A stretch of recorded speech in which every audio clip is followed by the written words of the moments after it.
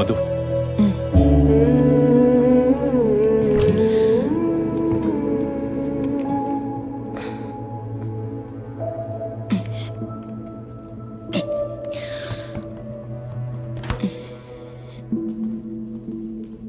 Madhu Hebei అడ్డులే.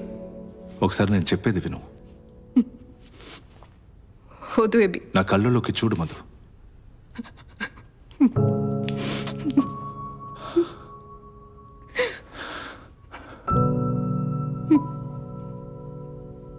ఏంటి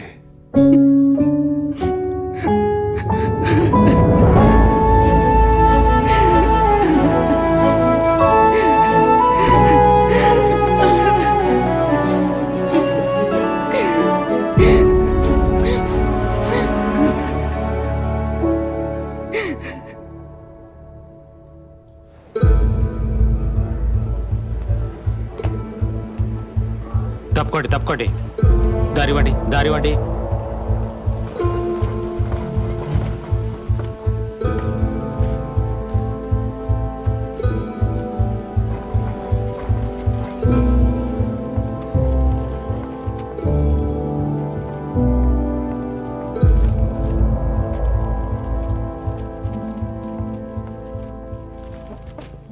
SE 1398/19.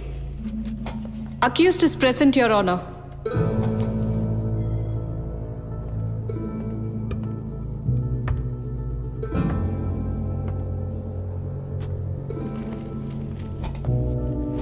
This case was very well conducted by the prosecution and equally well contested by the counsel for the accused.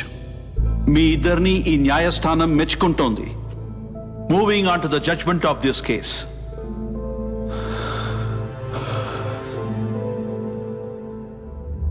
నేరస్తుడికి వ్యతిరేకంగా మోపిన నేరాల్ని IPC section 415 ప్రకారం ఉన్న నేరాల్ని నేరస్తుడు నిజంగానే victim ని నమ్మించి మోసం చేశాడని క్లియర్ గా ప్రాసిక్యూషన్ నిరూపించలేకపోయింది.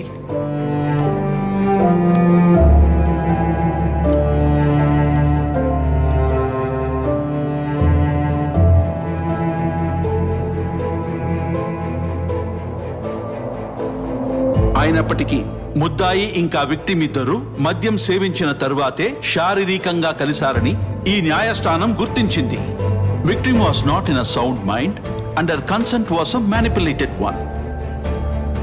కాబట్టి విక్టిమ్ ఇచ్చిన స్టేట్మెంట్ ని మిగతా సాక్ష్యాలని పరిశీలించి ఐపీసీ 375 సెక్షన్ ప్రకారం ముద్దాయి చేసింది నేరమేనని ప్రకటిస్తూ అతనికి 10 ఏళ్ల జైలు శిక్ష ఇంకా 50,000 ఫైన్ కట్టవలసిందిగా ఈ కోర్టు తీర్పునిస్తోంది.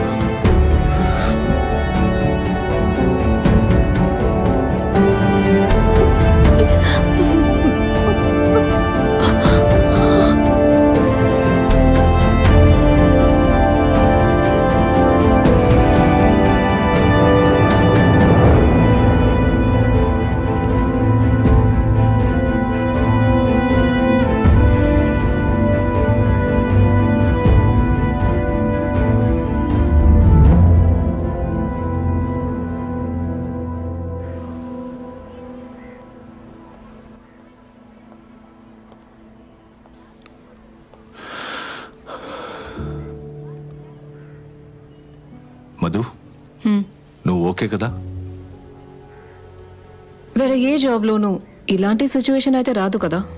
మంచి అయినా చెడైనా సరే మనసాక్షి ఉండకూడదు. మనకి క్లయింట్సే ముఖ్యం కదా. ఇది తప్పు ఇది కరెక్ట్ అని కాదు, అంతా మన పర్స్పెక్టివ్సే. అయినా ఇవన్నీ జడ్జ్ చేయడానికి మనం ఎవరు? మంచి వాళ్ళమో కాదు, చెడ్డ వాళ్ళమో కాదు. Different shades of grey. It's just that. అలవాటు చేసుకోవాలి, వేరే దారి లేదు. అసలు ఇప్పుడు నువ్వు ఎందుకు బాధపడుతున్నావు? గౌతమ్ నేరస్తుడని చెప్పినందుక లేదా ఓడిపోయినందుక? రెండును. నేను నిన్ను ఒకటి అడగనా? డిఫెన్స్ మీరు అనుకున్నంత వీక్గా ఉందా? అయ్యో, నువ్వు వాదించినప్పుడు కడుపులో తిప్పేసింది.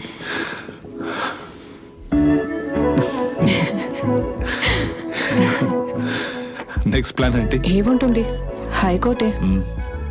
అంటే అంత ఈజీగా వదలవన్నమాట. అవును, అలాంటివన్నీ ఎలా వదిలిస్తాం?